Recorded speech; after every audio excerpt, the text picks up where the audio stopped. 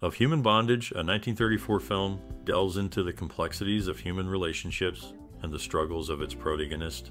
Despite its age, this movie packs in numerous moments that are funny, shocking, and deeply sad. So, if you're curious about some surprising facts, stick around. This movie raises questions about love, obsession, and the pursuit of happiness. Can you recall a time when a story like this resonated with you personally? Have you ever been inspired or impacted by the themes explored in Of Human Bondage? What makes this film endure as a timeless symbol of the industry? Is it the raw emotion portrayed by the actors, the universal themes it tackles, or something else entirely? We're eager to hear your most cherished memories or personal experiences related to this film. Share your stories and reflections in the comments below. Your input adds depth to our discussion, so let's uncover the layers of Human Bondage together, and don't forget to share your thoughts. There's much more to explore beneath the surface. During its era, a certain film left a lasting impression on audiences despite initial mixed reviews. It told a story of obsession, desire, and redemption that captivated viewers and inspired various adaptations across different forms of media. The journey of its protagonist through love, loss, and self-discovery struck a chord with many, ensuring its place in the annals of popular culture. This movie's exploration of universal themes and memorable characters continues to influence contemporary media, demonstrating its timeless appeal. Amid the buzz of anticipation, a significant event unfolded at a famous venue in the heart of New York City. The premiere night held at Radio City Music Hall showcased a remarkable production, drawing the attention of many. However, an unexpected absence added an element of mystery to the evening.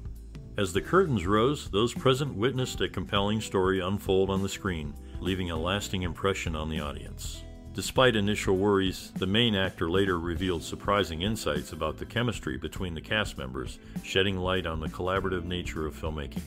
The movie's impact reverberated long after the lights came back on, underscoring the power of storytelling and human connection in the world of cinema. This glimpse behind the scenes offers a fascinating perspective on the collaborative efforts that contributed to the success of the production, highlighting the enduring influence of the film. Bette Davis, in preparation for her role, hired a Cockney English housekeeper.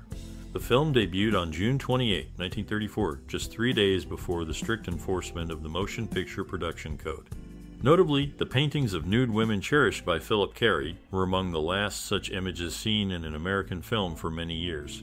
John Cromwell, considering an adaptation of W. Somerset Maugham's novel, had Richard Barthelmess in mind for the male lead. After viewing a film featuring Barthelmess, Cromwell was struck by a young actress and a small part Bette Davis. Cromwell championed her for the role of Mildred. Among the 400 movies nominated for America's Greatest Love Stories by the American Film Institute in 2002, Of Human Bondage gained recognition. It secured an Italian censorship visa on July 25, 1939, under the number 3683.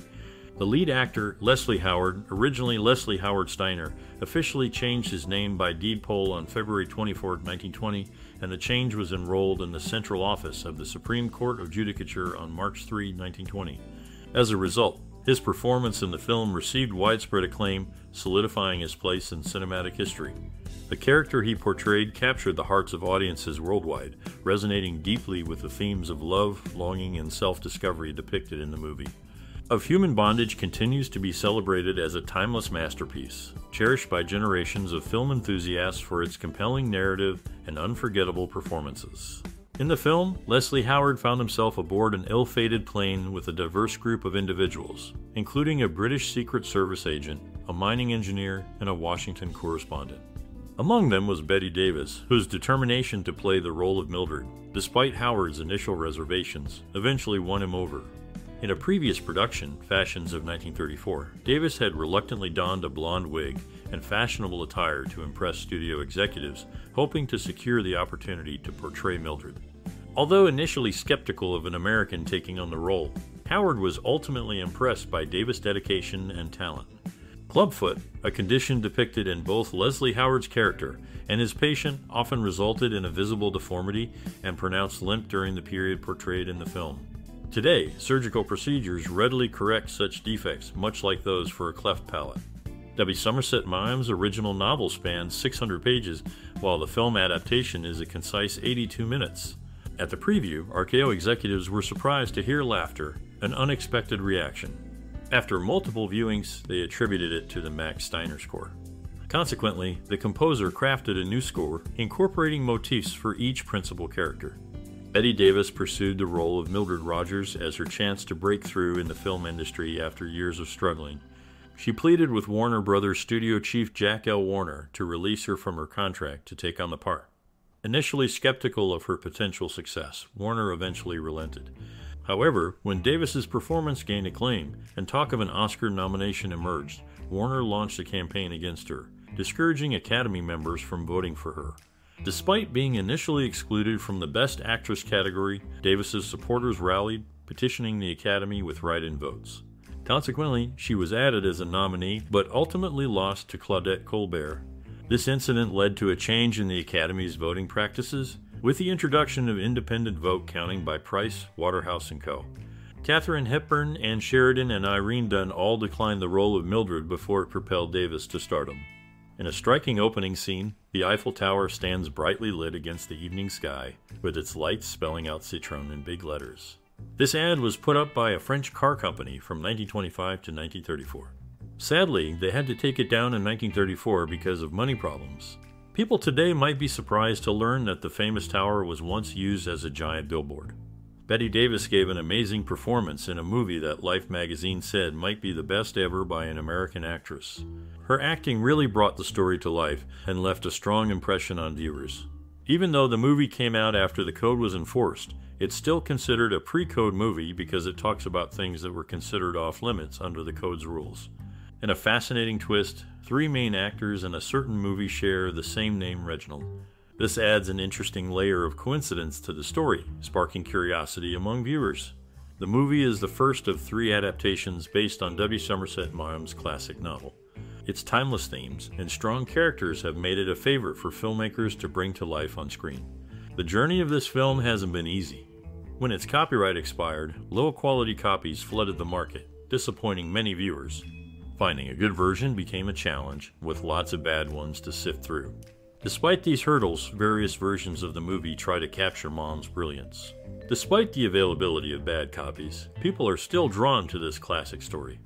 Whether you're a movie buff or just watching for fun, finding a good copy of this film adds excitement to the experience. The search itself shows how this movie's impact lasts over time. It's not just a movie, it's a look into human emotions and how Mom's storytelling shines on screen. This journey, despite its challenges, shows how this story stands the test of time.